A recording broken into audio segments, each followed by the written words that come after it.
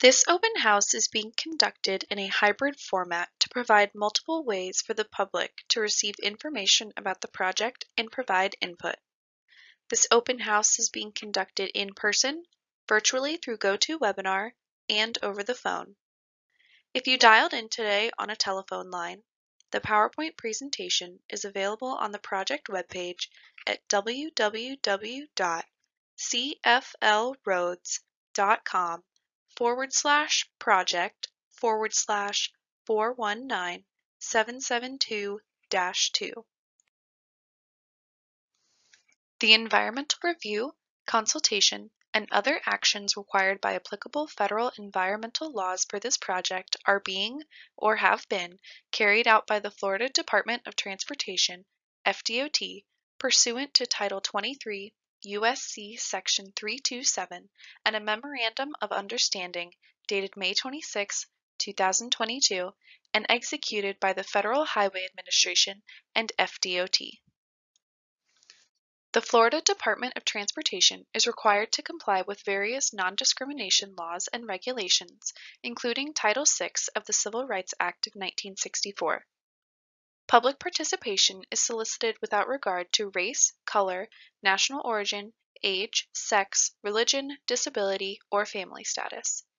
Persons wishing to express their concerns about Title VI may do so by contacting Jennifer Smith, District 5 Title VI Coordinator, by mail at 719 South Woodland Boulevard, DeLand, Florida 32720, by phone at 386-943-5367, or email at jennifer.smith, the number 2, at dot.state.fl.us. You may also contact Jacqueline Paramore, State Title VI Coordinator, by mail at 605 Swanee Street, Mail Station 65, Tallahassee, Florida 32399-0450, by phone at 850-414-4753, or email at jacqueline.paramore@dot.state.fl.us. This information is shown on a sign at the in-person location, on the project website, and in the open house notifications. This open house was advertised in the Florida Administrative Register, on FDOT's Public Notices website and the project webpage, and in the Daytona Beach News Journal. Additionally, adjacent property owners, elected and appointed officials, government agencies, and interested individuals were also notified. A project development and environment, or PD&E study, is a blending of engineering evaluations, environmental assessments, public engagement, and agency coordination. The process complies with the National Environmental Policy Act requirements and is used to determine the range of potential solutions, known as alternatives, to be evaluated, and the potential impacts and enhancements associated with these alternatives. In some cases, the PD&E and design phases can overlap, and that's what's occurring on this project. This helps fast-track the process. As shown, design is fully funded, right-of-way is partially funded, and the construction phase is not yet funded. The I-95 interchange with US 1 is located within the city of Ormond Beach in Volusia County. The interchange is the gateway to these communities and serves a high volume of a unique traffic. The interchange provides access to world-class entertainment venues throughout the year, such as Speed Week, Bike Week, and Biketoberfest. The limits of this study encompass approximately 1 mile north and 1 mile south of the interchange along I-95. Along US 1, we are evaluating widening from the existing 4 lanes to 6 lanes between Broadway Avenue, which is also Plantation Oaks Boulevard, and Destination Daytona Lane, a distance of approximately 1 mile. Next, we'll talk about the existing characteristics of the study area. The interchange was designed and constructed in the early 1960s. In the decades since its construction, design standards have been updated to keep pace with automobile technology, safety requirements, and driver characteristics. As such, Some of the original interchange elements, like the median openings and driveway connections, no longer meet current standards. The Florida East Coast, or FEC, railroad that parallels US 1 to the south, and the cellular communications tower located within the northeast quadrant are additional existing features that will influence the design of potential solutions. Additionally, the tight loop ramps and the vertical clearance of the I-95 bridges over US 1 do not meet current FDOT standards, and the existing bicycle and pedestrian features along US 1 do not extend the entire length of the study segment.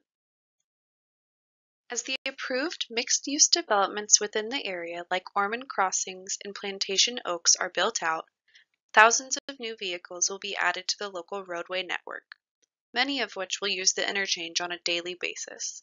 And with this, congestion will intensify. For example, the analysis forecasts traffic out to the year 2050 and predicts substantial increases in traffic volumes on both I-95 and US 1. Traffic is predicted to increase by more than 40% on I-95 and will more than double on US 1.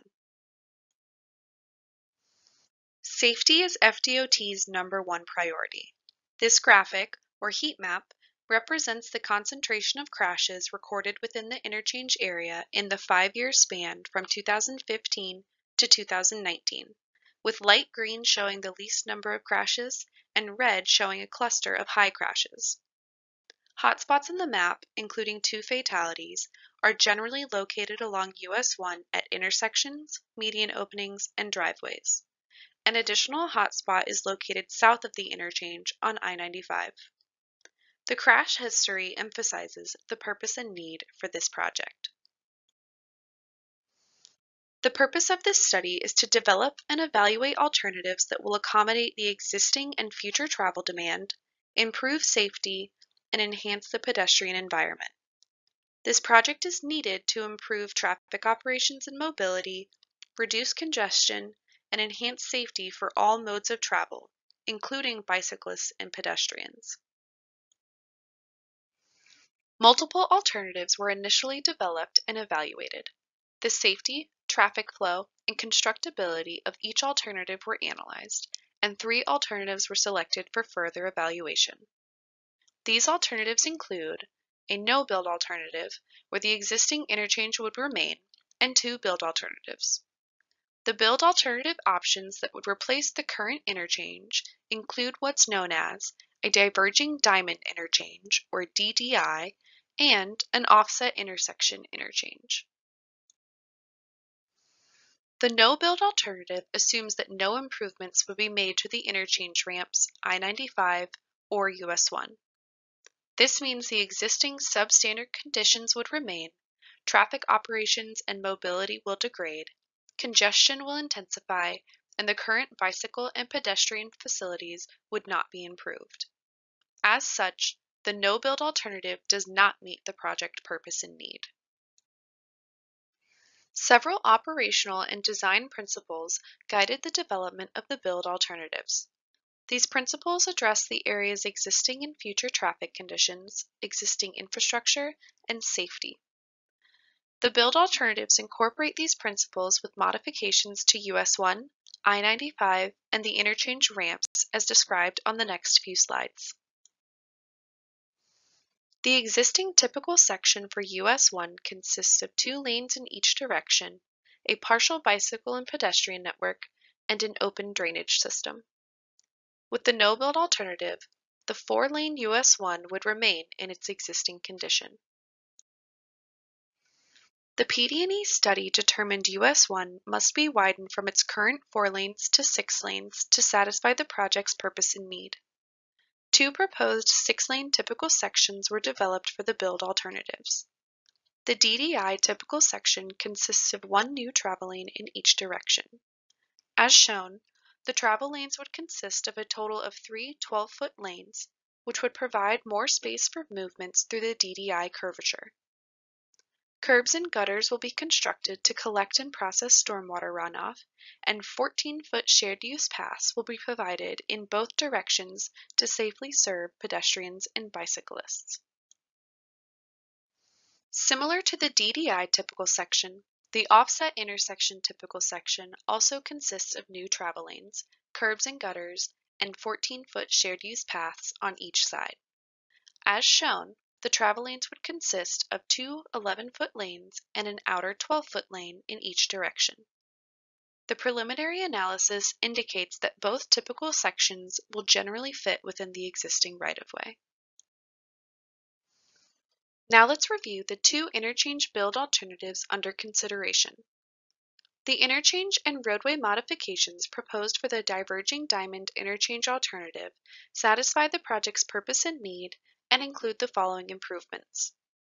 The substandard loop ramps would be eliminated.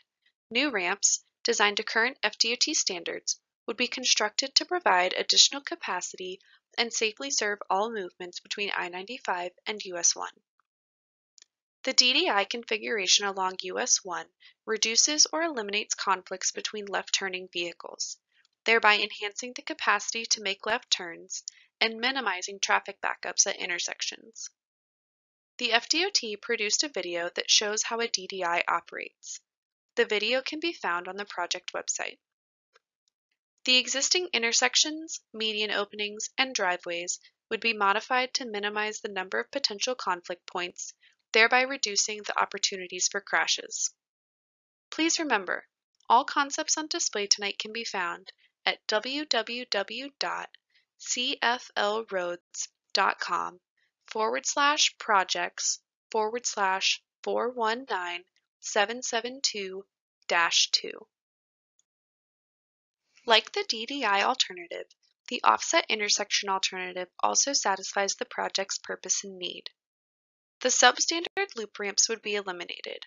New ramps, designed to current FDOT standards, would be constructed to provide additional capacity to safely serve the movements between I-95 and US 1. Primary ramp improvements would include a new southbound exit ramp that bridges over I-95 to connect with US 1 at a single signalized intersection, parallel to the I-95 northbound entrance ramp, and new direct ramps that would be constructed on the south side of the interchange to serve the movements to and from the south.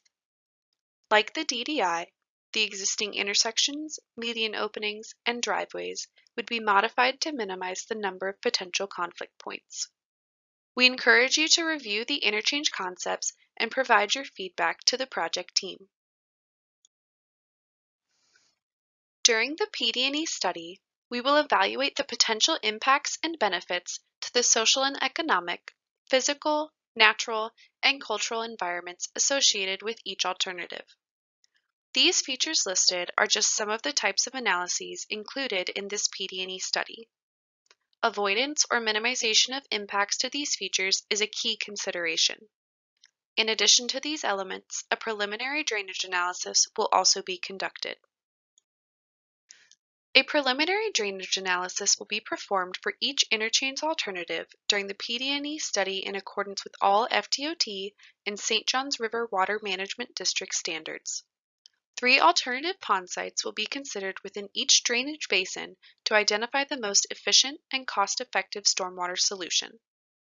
The project will also analyze floodplain impacts and floodplain compensation sites.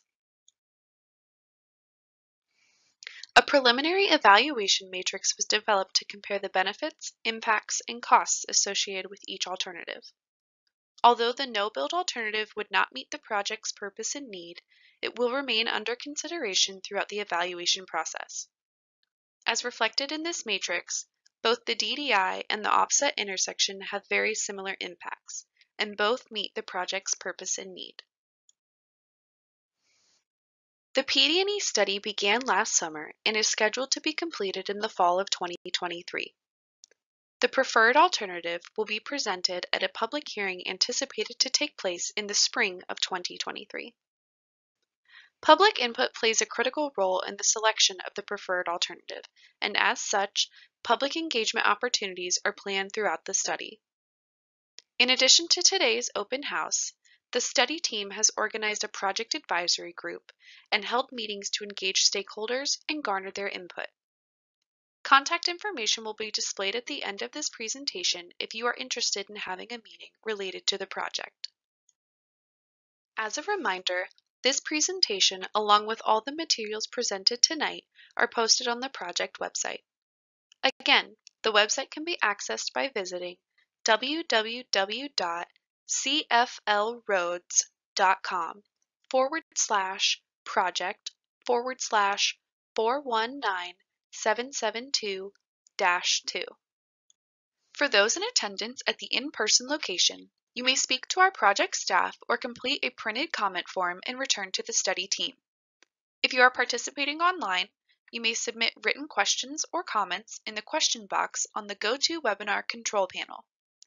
Written comments may also be submitted on the project website at www.cflroads.com/project/419772-2. You may also email your comments and questions directly to the project manager at jessie.bluin@dot.state.fl.us. You may mail written comments and questions to the project manager, Jessie Bluin, 719 South Woodland Boulevard, Mail Station 501, DeLand, Florida 32720. You may also call the project manager at 386-943-5167 to provide verbal comments during normal business hours after the open house. The contact information is also available on the open house notification that you may have received by mail. On behalf of the Florida Department of Transportation, thank you for attending this Alternatives open house and providing your input on the project. All public comments and questions are part of the public record. If you have comments or questions after the open house, please submit them by July 1st, 2022. All questions will be responded to in writing following the open house. Contact information and all of the exhibits displayed at this open house will be posted on the project website at www.cflroads.com/project/419772-2. Again, thank you for your involvement. Have a good evening. Safety is FDOT's #1 focus. Please remember your fellow road users, follow road signage, and share the road. Please take a few minutes to review the displays at tonight's open house and speak with the staff about any comments, questions, or concerns you may have. The next presentation will begin in 2 minutes.